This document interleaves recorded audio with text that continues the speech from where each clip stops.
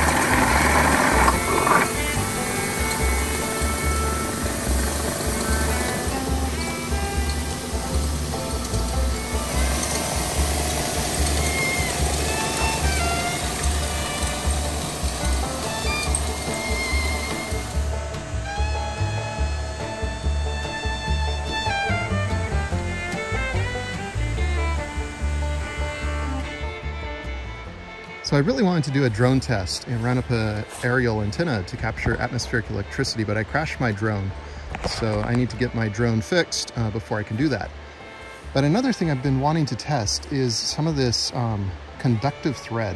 Now this is not very conductive. I already tested this with just low voltage DC. And in just a couple feet, it becomes almost unusable because it's not a very good conductor. So what I've done for this test is run this thread up here, way up there, hundreds of feet, to that bamboo pole at the top of that pole. And then the thread goes down to my high voltage generator. So it's going to be providing high voltage DC, 20 to 30,000 volts. It's going to travel right down this conductive thread, even though it's not a very good conductor, and it should power up the motor, and we should be able to generate electricity down here on this end. So let's test it out. Look at that, spinning right up with the high voltage DC coming down this thread. And it's definitely working. It's already starting to light the lights.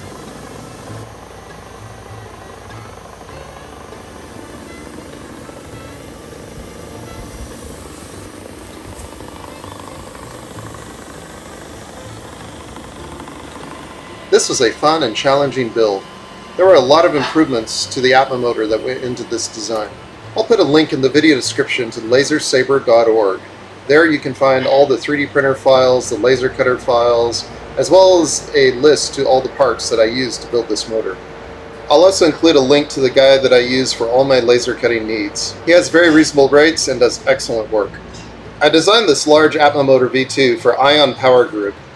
They've done years of research and experimentation with the original AtmoMotor that I provided them a few years back.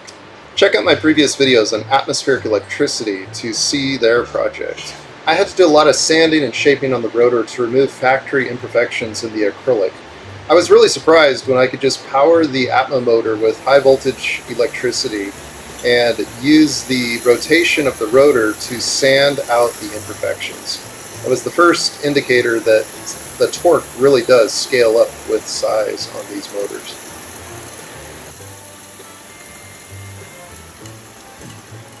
One of the new features on this design is a removable rotor. So you can remove these nylon screws here and lift this plate off that has the bearing on it and slide the whole rotor out. It'll allow you to service this or to test different materials or different ideas without having to remove, before it was impossible.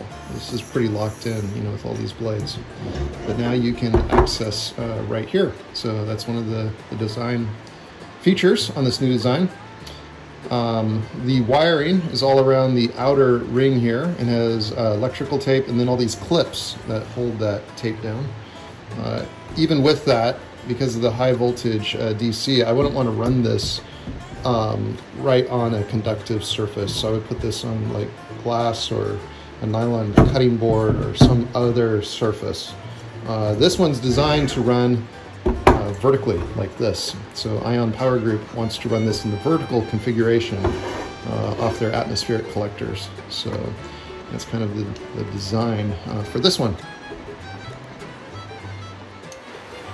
So if you haven't seen my previous videos on atmospheric electricity and AtmoMotors, I would really encourage you to go back through my videos on my channel and check those videos out. If you enjoyed this video, I think you would really find my previous videos on this subject fascinating. Well, that's it for this video. Let's all keep experimenting. I'll see you next time.